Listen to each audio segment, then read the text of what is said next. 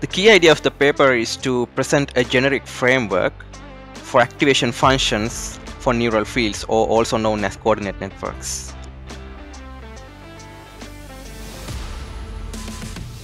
Welcome to Talking Papers, the podcast where we talk about papers and let the papers do the talking. We host early career academics and PhD students to share their cutting-edge research in computer vision, machine learning, and everything in between. I'm your host, Itzik Ben Shabbat, a researcher and knowledge disseminator. Let's get started. Hello and welcome to Talking Papers, the podcast where we talk about papers and let the papers do the talking. Today, we will be talking about the paper Beyond Periodicity, towards a unified framework for activations in Coordinate-MLPs, published at ECCV 2022 as an oral presentation. I'm happy to host the first author of the paper, Sameera Ramasinghe. Hello and welcome to the podcast. Can you introduce yourself? I'm currently working as an applied scientist at Amazon, and I did my PhD from the Australian National University in 2020. And then I joined as a postdoc at AIML. And who are the co-authors of the paper? The other co-author of the paper is Professor Simon Lucy, who is the director of AIML. All right, so let's get started. So in a TLDR kind of format, 2-3 sentences, what is this paper about? So this paper is about proposing a new class of activation functions for Coordinate-MLPs. So as everyone knows, Coordinate-MLPs have a huge amount of applications in today's computer vision, such as nerve, image synthesis, and robotics, etc. So we propose a general theory for activation functions in these Coordinate-MLPs, such that they are allowed to encode high-frequency content without positional encodings, which is the generic way of doing it. Excellent. Sounds super interesting. Okay, new activation functions are always exciting. Everybody wants to get their networks to work properly. So, but before we dive into the details, let's do a little bit of introduction. So, what problem is this paper addressing? The main problem is although coordinate networks are becoming super popular across many tasks, the problem with coordinate networks is that how do we let a network learn high-frequency content? So the most popular way of doing this is to have a positional encoding layer. This is just a series of cosine and sine functions that you employ just before the coordinate network. So it just projects your low-dimensional coordinates to high-dimensional space, and it allows your network to learn high-frequency content. But these positional encoding layers have so many drawbacks, like they don't behave well with respect to the first-order gradients. So if you are just using your network as a kind of a middle component of some pipeline, and if you want your gradients to backpropagate all the way through the network, this positional encodings kind of messes up these gradients, and it's not really good for representing natural signals. So I always think of these things as hacks, the positional encodings. This is my personal opinion. I always think of positional encodings as a hack of letting a network learn high frequency content. So the paper was about, can we get rid of positional encodings and come up with well-designed activation functions such that they preserve these higher order gradients much more naturally and much more less noisy way, and still allow your coordinate network to learn high-frequency content. So that's the idea of the paper, and that's what we do in the paper. Okay, but let's take one step back for a minute, okay? So for those listeners that are not as brushed up on their NERF and what are coordinate networks, let's first talk about that, okay? So what is a coordinate network? What does it do? What's the input? What's the output? Let's choose, the simplest example, right? You have an image, right? Yes. You want to kind of encode an image as a network. So how does that work?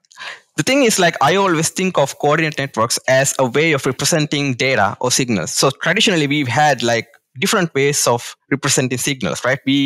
Most popular one is an image. So image is just a grid-based representation. You have a grid of pixels, right? And the way of representing these signals has a huge impact on the model or the network that's operating on them. For example, CNN. Let's take CNNs, right? So the reason that CNNs work so well is because of that grid structure of the image. So you have this convolutional kernel going all the way across it. But why are So coordinate networks are an alternative way of representing signals. For example, let's say we have an image, right? So the input to the coordinate network is xy coordinates, and the output is the pixel at this corresponding xy location. So for example, you can query each xy position and get the corresponding pixel RGB value out of it. So in a way, your network kind of becomes the signal. So the network weights of your network kind of encodes the signal. So why should people care about representing signals as neural networks? There are many reasons. The primary reason that I see is the compressibility. So for example, let's say you can encode a 3D scene, a complete 3D scene that maybe usually takes around like 1 GB of capacity if you try to do this in like a very grid-based or mesh-based representation, with a mesh-based representation. But with a coordinate network with few megabytes, you can represent this whole scene. So you can just input XYZ coordinates, and you can either encode the mesh or the occupancy or the sign distance functions, or you can encode the light field, density fields, anything. So that's the primary reason. The other reason that I think is most important is the continuity.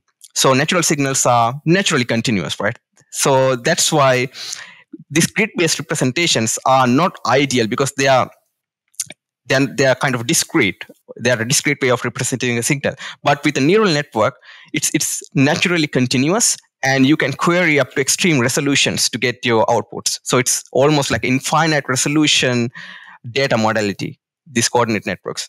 And they also provide a natural architectural bias, which is Lifshitz smoothness. So because neural networks are naturally Lifshitz smooth, and natural signals are also Lifshitz smooth. So you have this all similarities between natural signals and coordinate networks.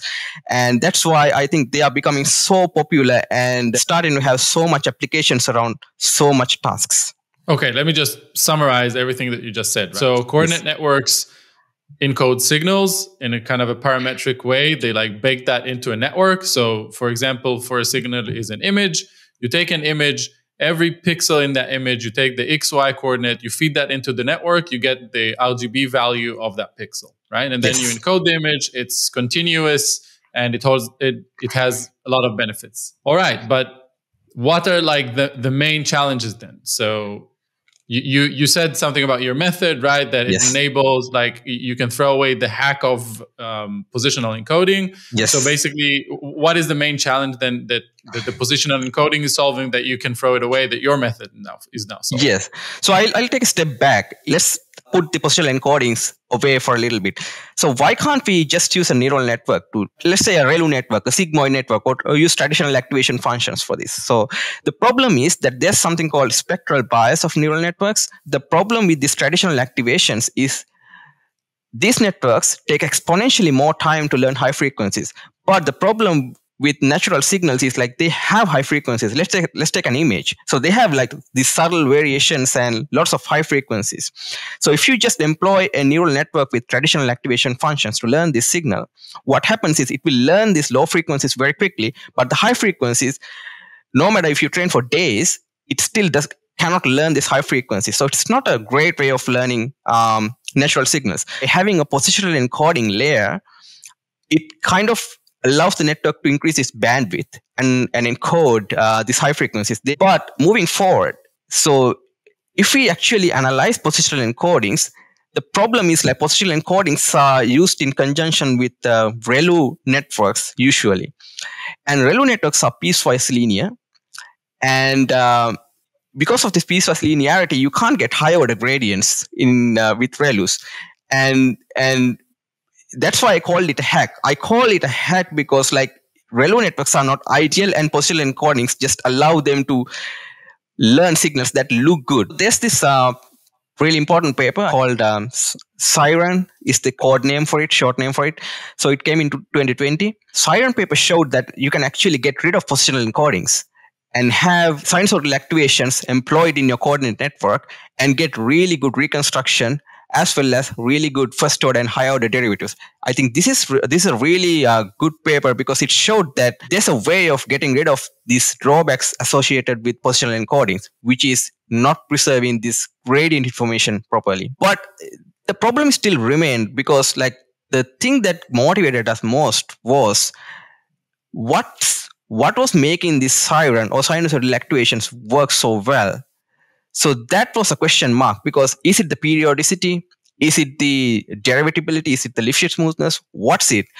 So what we did was take a step back and investigate, is periodicity important, or are there more fundamental forces at play here that allow an actuation function to encode high frequency details, simultaneously encode or preserve this high frequency higher order derivatives or first order higher order derivatives. So what we discovered was that no, periodicity is not that important. There are more fundamental forces, which are rank and the Lifshitz smoothness. I'll explain a little bit more about that. Before we dive into your method and what you guys did, so if you have to name 3 papers that anyone that wants to read your paper and understand it well should read, which papers would those be? I think the first and foremost, most important paper is the paper by Sami Bengio. It's called On the Spectral Bias of ReLU Networks. It actually shows the problem associated with neural networks, why they can't learn high frequencies without these special activation functions or positional embeddings. So it's kind of a more fundamental theoretical paper. That's a really nice one.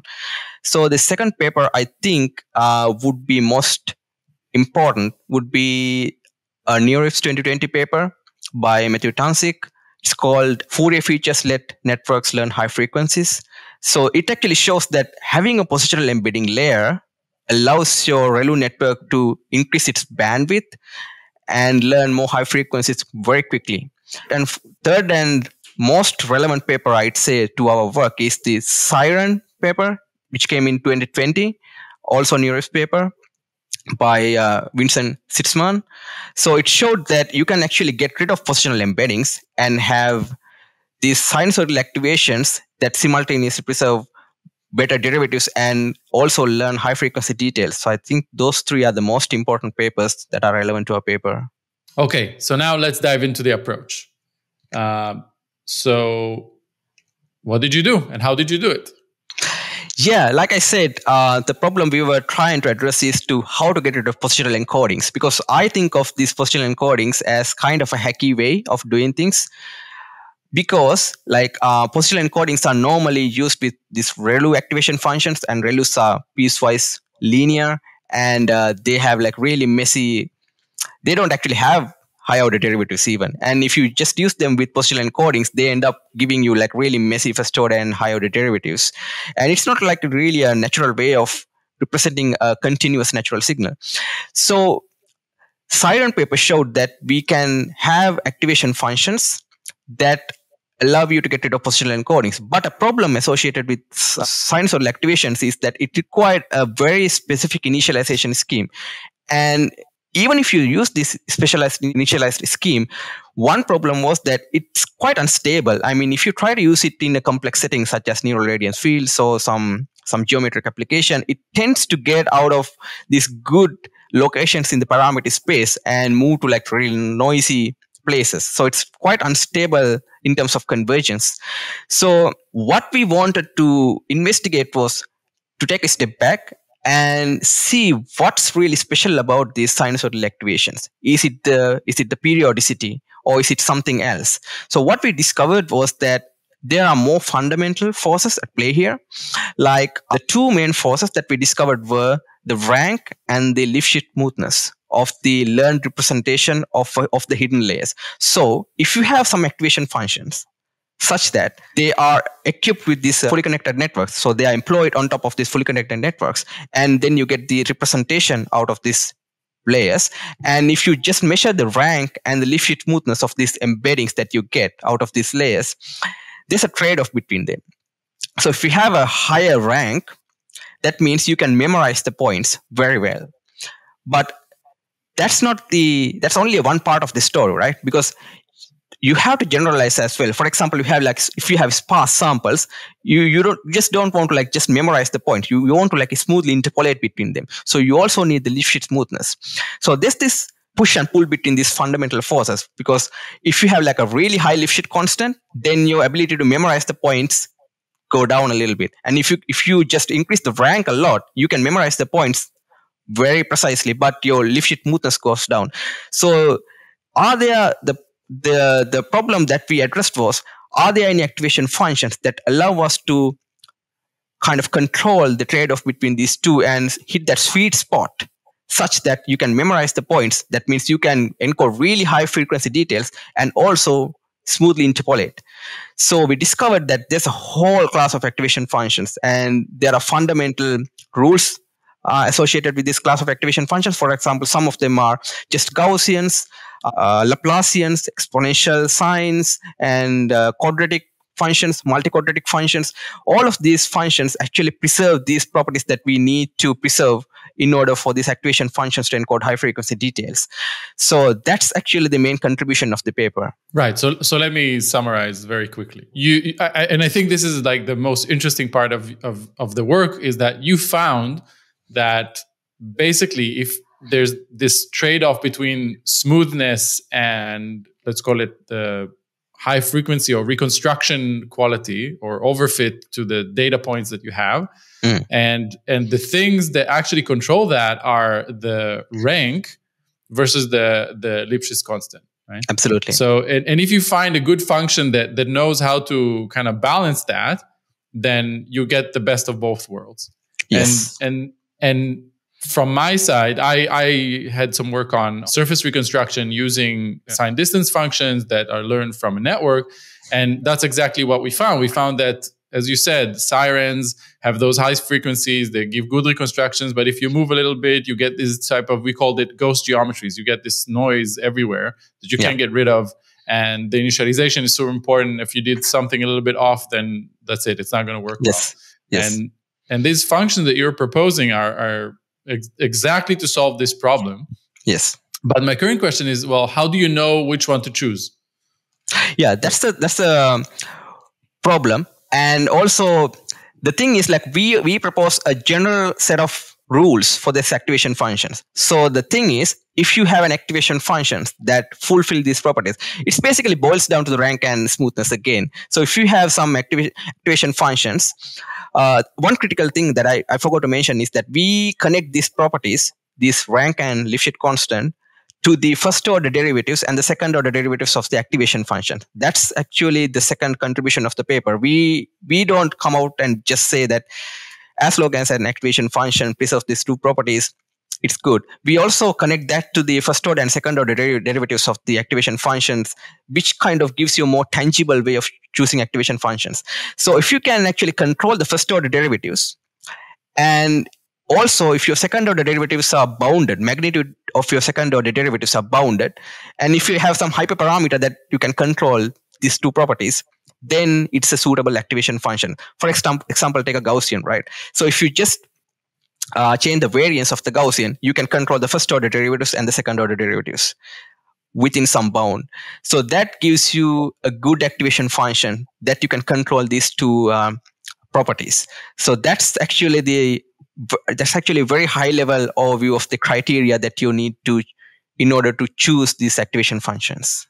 The thing is, like, we showed that these activation functions kind of can be used for any application that you need to employ coordinate networks on.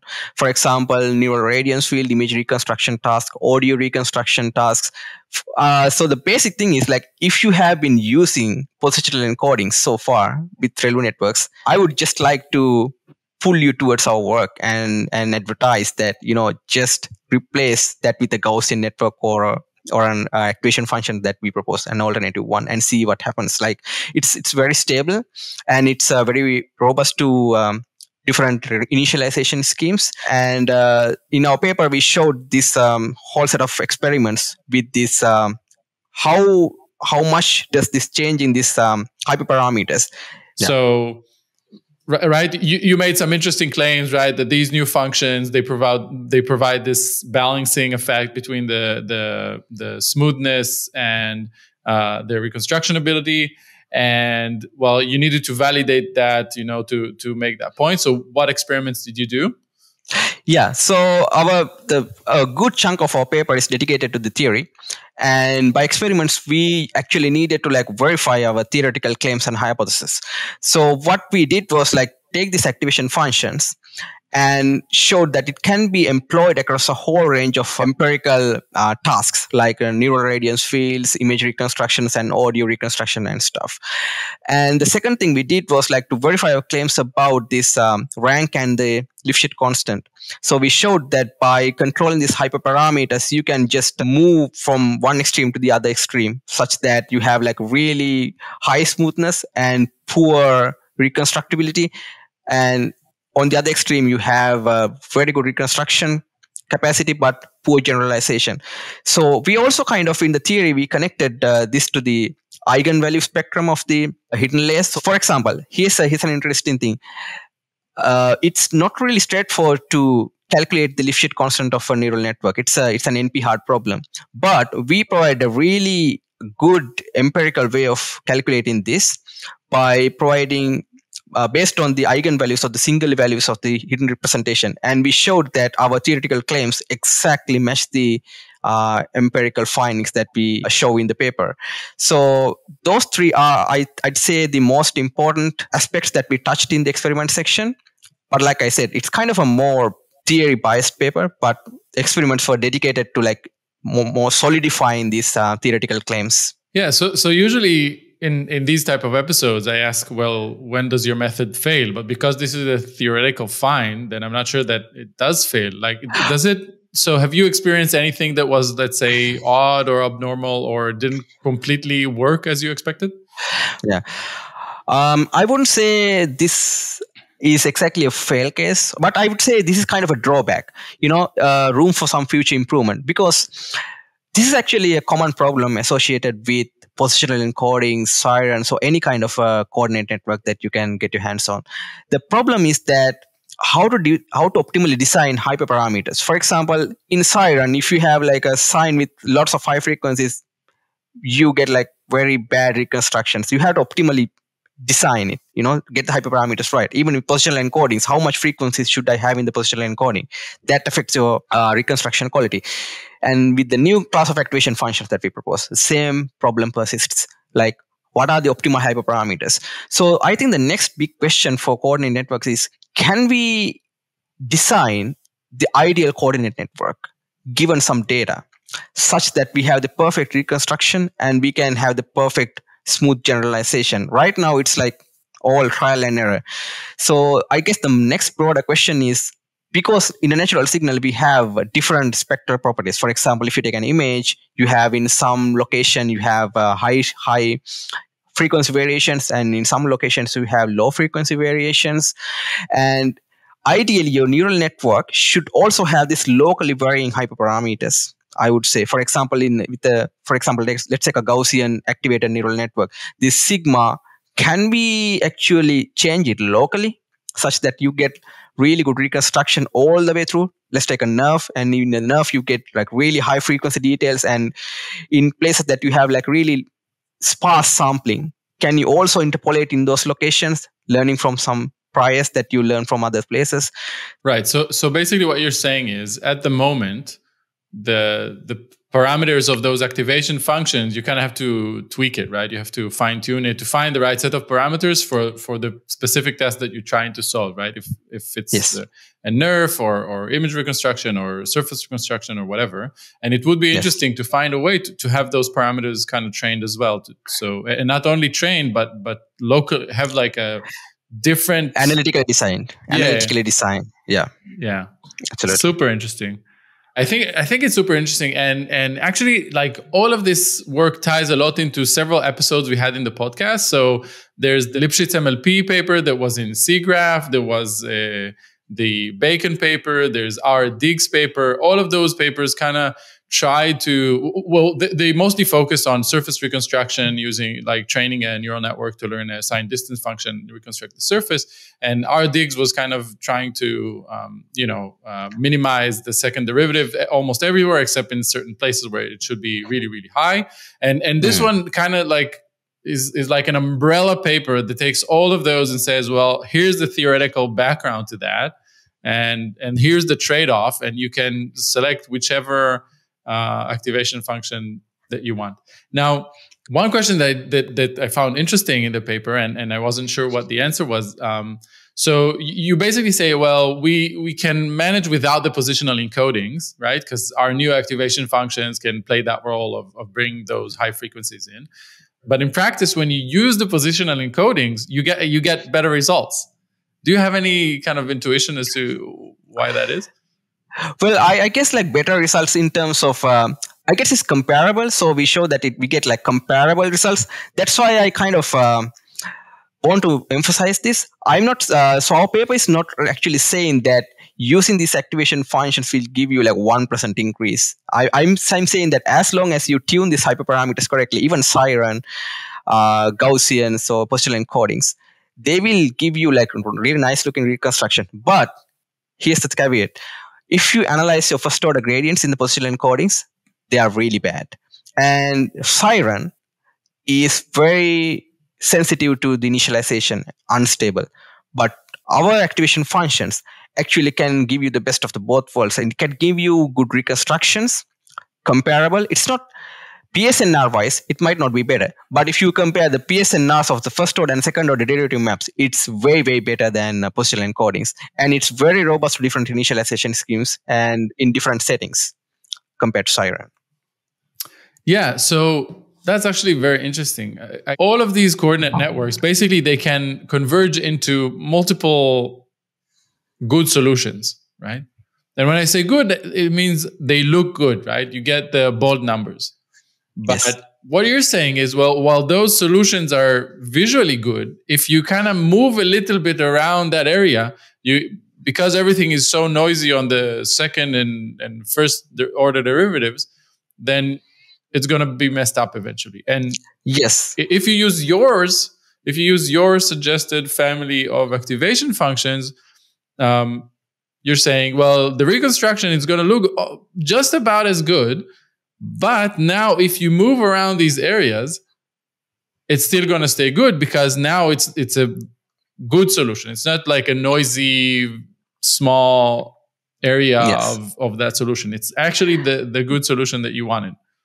That's one key advantage. The other advantage is like these first order gradients are super important if you want your gradients to propagate through the network to some layer before that. For a good example of this is, let's say we are given like a neural radiance field setting without camera poses. And let's say we want to update the poses as well. So the poses actually come in a layer before the neural network. So you want to backpropagate through the network to these poses and update the poses. And if you have positional encodings, it's going to really mess up these updates. It's not going to converge at all because these gradients are noisy. There's a paper called Bundle Adjusted Radiance Fields, BAF, in ICCV 2021, which showed this. So they had to do all these tricks like adding, starting with a low number of frequencies in the positional encoding layer and gradually adding more frequencies to it. So it's like a very cumbersome way of training it. But if you use something like Gaussian activations, you can just get rid of all these cumbersome, these heavy training mechanisms. You can just backpropagate all the way through to the poses and update them. And I'm just saying this as an example. There could be like humongous amounts of applications that you need to actually backpropagate through your network, right? And our activation functions provide an ideal platform to that compared to positional encodings. Okay, so let's move on to the conclusions and future work section. So how do you see the impact of the paper going forward? And are there any interesting papers that followed this one? Yeah. So they have been, people have been trying to replace their coordinate networks with our activation functions. So there are, I think, around 5-6 citations for the paper for now. So, but I'm actually communicating a lot with people from well-known groups over email about these activation functions, and they're trying to employ these activation functions in their work. So I hope they would become successful, and I'm pretty sure they will. So in terms of future works, the next big thing I'm looking at is, so this is quite an interesting thing. I want to pitch this. The way I see it, there's this inherent trade-off. So for people who are familiar with NERF, you might know that NERF takes days to train. It's very slow. So the problem with neural networks is that when you are trying to train a coordinate network on a 3D scene, with a large amount of data, it's very compressible. But the downside of that is it takes way longer training times. It's so much slow to train. But that's why people have reverted to these grid-based representations for neural radiance fields. I'm taking an example, neural radiance fields as an example because that's a popular example. People have these planoxels, tensor radiance fields, and instance NGP by NVIDIA. All of these are just grid-based representation. They are extremely fast, but the problem is memory-wise, they are very expensive. So there's this trade-off. Neural networks, you have the compressibility, but it's slow. But grid-based representation, volumetric representations, fast but memory-intensive. So this is inherent trade-off. But can we break this? I think it's not my personal opinion. It's the opinion of my lab at AIML. So we think that coordinate networks need special treatment, and they can enjoy special optimization procedures such as second-order optimizers, because they are infinitely derivatable. These activation functions are infinitely derivatable, so they have very well-defined Hessians. So, and they are shallow. They are not 10-layer, 12-layer deep networks, 4-5 layers deep. So we can write analytical Hessians, analytical second-order derivatives, and can we come up with an extremely fast optimization technique that can give you best of the both worlds, instant training and compressibility. I think would be a game changer if we can come up with that. All right. So moving on to my favorite part of the podcast. What did reviewer 2 say? Please share some insightful comments that you had in the review process that made the paper better. Yeah, I mean, I think most of the reviews were very positive, and they were kind of very constructive and supportive.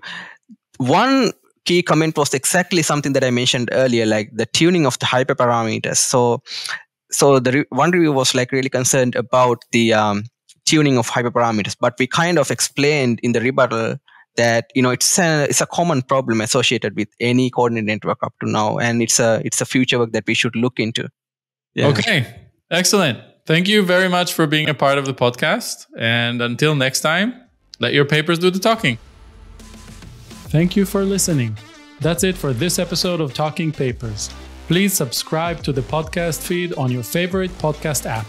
All links are available in this episode description and on the Talking Papers website. If you would like to be a guest on the podcast, sponsor it, or just share your thoughts with us, feel free to email talking.papers.podcast@gmail.com. Be sure to tune in every week for the latest episodes. And until then, let your papers do the talking.